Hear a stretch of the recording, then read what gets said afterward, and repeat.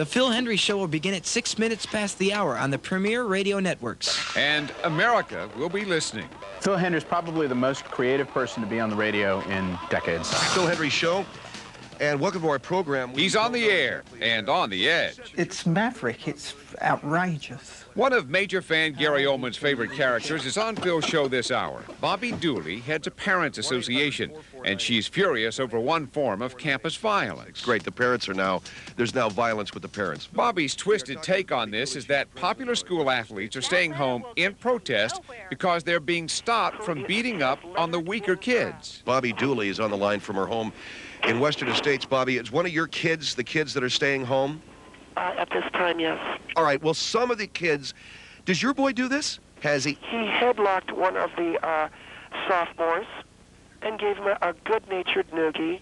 The guest quickly shifts from outrage to outrageous. These kids who are the dorks and the nerds and the ones that are bringing these guns to school are the ones that should consider it an honor to have themselves stuffed into a shopping cart or whatever. If the guest sounds like she's reveling in the ridiculous, she's meant to be. For Bobby Dooley and all the others exist only in the voice and mind of this master of audio illusion. How many characters do you have?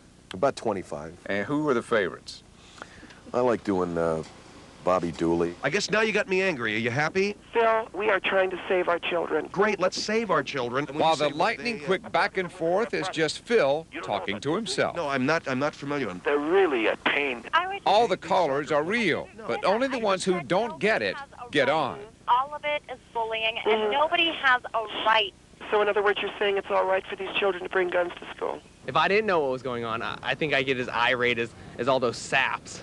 The saps that call in? Yeah, all the saps that call in. Let me ask you this. The characters began popping out of Phil's head about 10 years ago during a gig at a small station in Ventura. Weak-minded woman. We treat them as real people. We try to give them a real life, and we try to give them a reality that the audience buys, and sometimes they do. He, you know, sucks a lot of people in every day with those characters. No question. I'm a huge fan of his. He's like an actor, but he's also a writer, and he's writing spontaneously, and it's all live.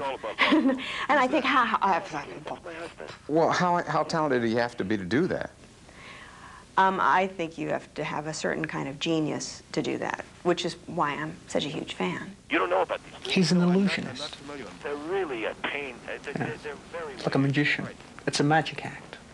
Now, you seem to have a lot of celebrity fans. Yeah. Sick bastards. You know. Finding Phil's fans out on the street is a snap. What kind of people do you think listen to this guy? I think people that are bored with traditional talk radio. How did you know he's all the voices? Someone told me. Oh, so you didn't... He might not be. Who knows? We know, because Phil gave us an exclusive view from the planning with producers Mike Schaefer and Melissa Morgan It's all good. to the performance. Mike, Melissa, are the producers there? Oh, shut up. I'm the one that talks to him, not you. Engineer Craig Taylor offers written prompts. All my boys have 22 caliber rifles. Oh, you know what? I'm hanging up on you, Bobby. How dare you? You're a... Phil's daring LA-based show is carried by nearly 90 stations. Do you ever have to rein him in? You don't rein Phil Hendrie in.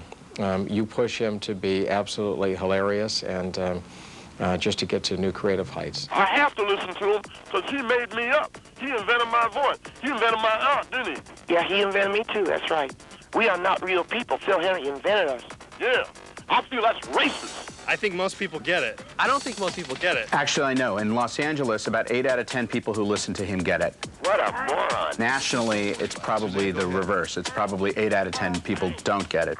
What Phil really gets is just when a bit runs dry. Here, fake author Brad Rifkin gets the hook. Good luck, Mr. Rifkin, with whatever it is you're doing. You're hanging up on me and everybody else is a motor mouth. That's right. Phil Hendrie Show. For now, it's good night to the lunatic guest, hoodwinked callers, and always amazed fans. That quick voice change, if it is indeed him. It's a mystery. And you can catch Phil Hendrie and his cast of characters every weeknight from 7 to 10 on KFI. That is, of course, 640 on the AM dial. I was among those hoodwinked listeners. You bought into it. Well, I heard it in passing once. What This is crazy. Got a little tick, didn't he? I couldn't believe it. Yeah, it's Now, an amazing talent, it really is. that explains it. Fun to watch. Yeah, it was.